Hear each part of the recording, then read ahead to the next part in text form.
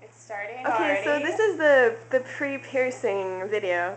Hi, this is Angelique, everyone. How's it going? What's your name? Chantel. Hi, Chantel. She did my aftercare lesson.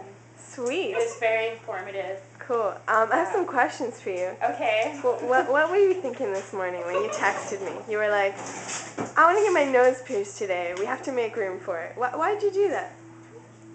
Because I wanted my nose pierced today. Okay. Awesome. Yeah. I think the piercing needs to begin now. Okay, alright. That was very informed decision. It's a good video. And this is our piercer. What's your name? My name's Carl. Hi, Carl. He's happy. I think I want this. Right side? Yeah. Okay. So I'm going to clean up your nose first. After I clean up your nose, just try not to touch it, okay? Okay.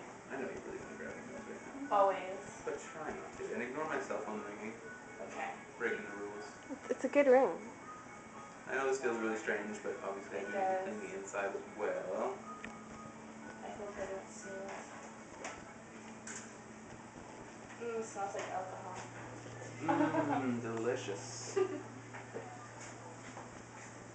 So have you continued doing this for a while, or was it just kind of you woke up this morning and were like... For a while, my job isn't like facial piercings. So Where do you work?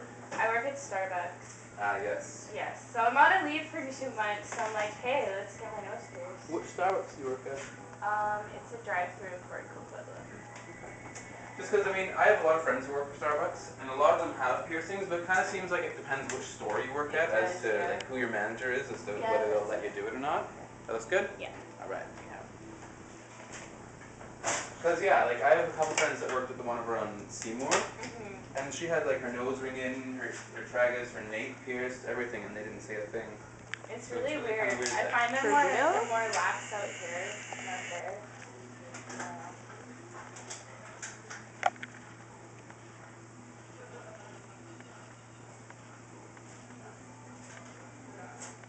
Alright, so this is a receiving tube that's going to sit on the inside of your nose. Now, if you don't want to see anything, this is probably where you should just close your eyes, because it's all going to be right in front of you, okay?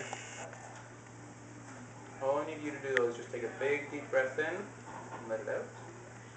And then take one more big, deep breath, and let it out nice and slow. Oh, wow. 2 more seconds. I'm just going to get the jewelry in. We're basically done. The worst is over. You're going to feel a little bit of pressure right now.